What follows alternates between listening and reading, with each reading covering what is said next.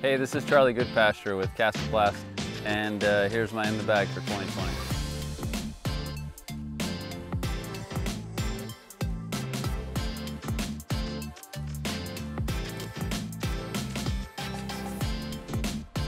We're going to start off with my putting putters. I use the K3 Rico. It's a slimmer putter. It's got a small micro bead on the bottom. Fits good in the hand, and the K3 plastic's just great. It's very grippy. Loves to grab the chains and sit in the basket. Just gotta put it there.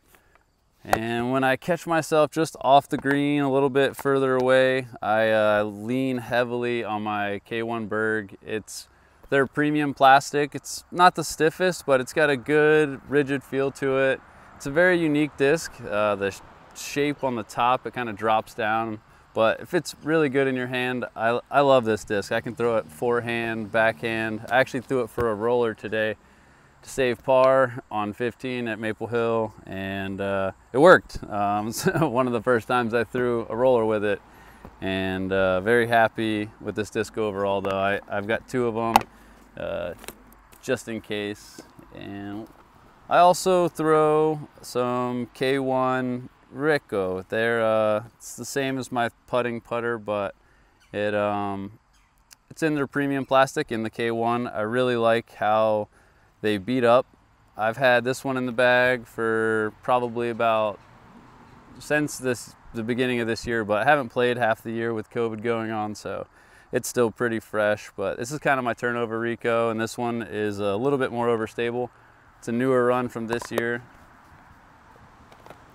And then we'll move along to the K3 Cax. It's something that I didn't throw for the first year, and it's something that I found after I was suggested by a teammate to try them out, and I love how this disc is beat up. It's definitely seen some trees, and I'm loving it. It's great for hyzer flip. It's very dependable.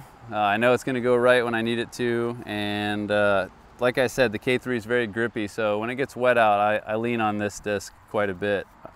I've also got a newer one in the bag. I haven't thrown it that much, so whenever I need something a little bit more overstable, that's what I lean towards. And for my main mid-range, I throw the Yota. This is actually a limited edition run that I ran in 2019.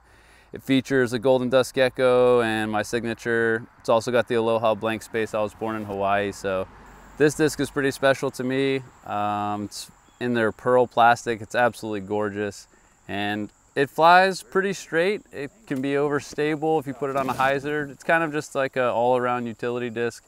I use it quite a bit, pretty much for all my mid-range shots. The Cax is kind of secondary to this disc. All right, so we're gonna move on over to my Falk. It's my understable fairway driver. I've got 3 of them in the bag. I've recently added 2 during quarantine when I was throwing in Michigan. I was playing quite a bit of golf after Ledgestone, but we'll get to those last. We're gonna start off with my blue Falk. This is the one that I threw at Throw Down the Mountain. I don't know, I've beat it up a lot. It's not flying like it used to, so it's kind of taking a back seat right now. I need to get out in the field and throw this some more. I've been relying more on this yellow one. You'll see me throwing it probably for a while. I really like the stability of this run. These came out earlier this year, and I can throw it hard with a hyzer and know that it's going to flip up and go straight and turn over if I throw it flat enough, but it's still got a good amount of stability for a Falk, and I really enjoy that. This was the Falk you guys saw me throwing out at Maple on hole 7. Just a very straight disc. You throw this thing hard with a hyzer and it flips up and just holds a line. It's a very fun to throw disc. I'm really digging the flight on this one, so hoping when I get back home I've got a couple more.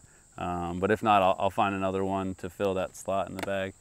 But the Falk is definitely a very fun disc to throw. It's speed, yeah, it's a speed 9, and that's just like the Lutz, the next disc we're gonna move on to.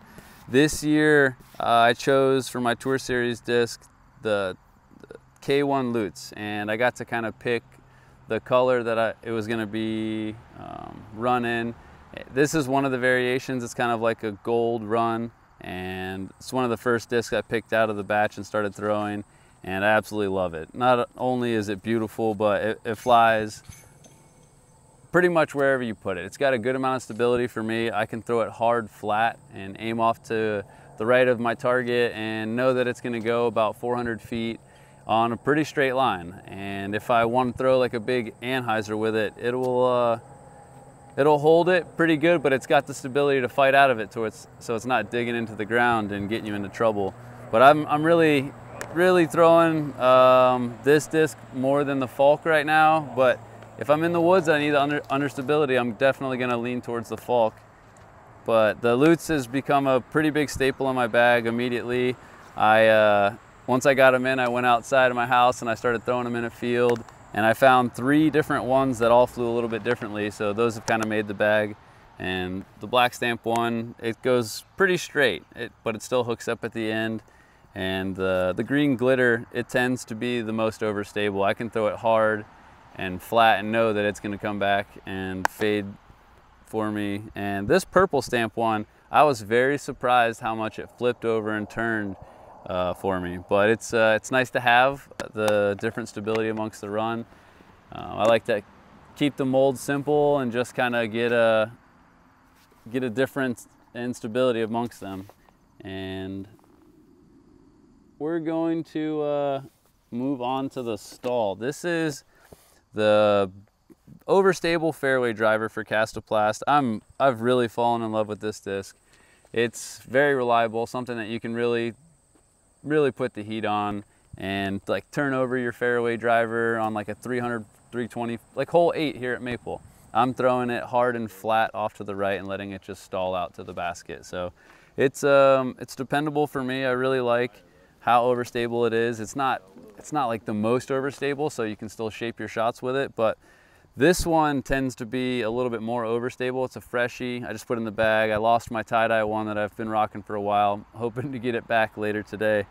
But this is the one that's going to replace it. If not, it's got a little bit of pop to it, but it's definitely overstable and just like a touch more stable than the blue to kind of fight the wind when you need it. That extra dependability when the winds kick up, because it gets windy quick. All right, so we're gonna move on to the Grim-X. That's the last disc in my bag. It's my maximum distance driver, and I've got 6 of them in there right now. I'm kind of stuck on this run from 2017. You'll notice amongst the stamps, these are the big X Grim-X's, so it's a little bit older of a run, and then now they're doing them where it's a smaller X. So this is a very pop-top run, and I mean, you can hear the heartbeat in it, and they're very overstable compared to the regular Grim-X, which tends to be a pretty neutral distance driver. I've found the variance in stability to be nice because I can throw the same disc, but I can throw it for my very overstable distance shots and my straighter shots, and then also my understable shots. I've been using the yellow one for a roller and also an air shot disc quite a bit recently. I like the way this disc fits in my hand. It's more of a shallow rim, thinner than most big rim drivers. So that's another reason I've really enjoyed this disc. And the last one I've got, it's another Grim-X. It's a white one. It's a big X, as you can see, and I really like how neutral this one is. I can throw it flat and know that it's not going to really turn on me either way. So that's it for the Grim-X's, and I always keep my quick stick with me in my bag. This thing will help you get your disc out of the lake when you chuck it in there, because I'm from Florida. Cliff Stevens, my home course, so it's really nice when you misfire and chuck one in the water to get it out real quick. Shout out to Levon Wolf for that. And I'd like to give my sponsors a big thank you, because none of this would be possible without them. Kastaplast, of course, Sun King discs, SoFly. Oh, I almost forgot about my SoFly. It's in the little hidden compartment. So this is my SoFly. This is what you'll see me using when I've got to get down on a knee and it's like some hard packed ground. It's really nice. It gives you that extra confidence to put the weight down on your knee and not hurt yourself. And it's one less thing to think about when you're out there putting and trying to get that stroke that you need. So check out SoFly if you need one. They're really useful though. I love my SoFly. When I have trouble with my grip and I've got like slimy fingers, like today I was struggling a little bit. I didn't have this with me, and I'll have it with me tomorrow. This is my bogey-free bag. It gives you a good amount of chalk. You can see it really helps though when you need to grip your disc and you're struggling. It's a little humid out like it was today. But yeah, bogey-free bags are really useful for keeping your hands dry and getting the grip you need to execute your shots. Well, that's my 2020 in the bag. It's what I've got in there right now. Things are definitely going to change up once I get back home. I've got a lot of practice ahead of me. I'm very excited for the future with Kastaplast. Plastic's amazing, and I'll see you guys out there. Let's Kastaplast.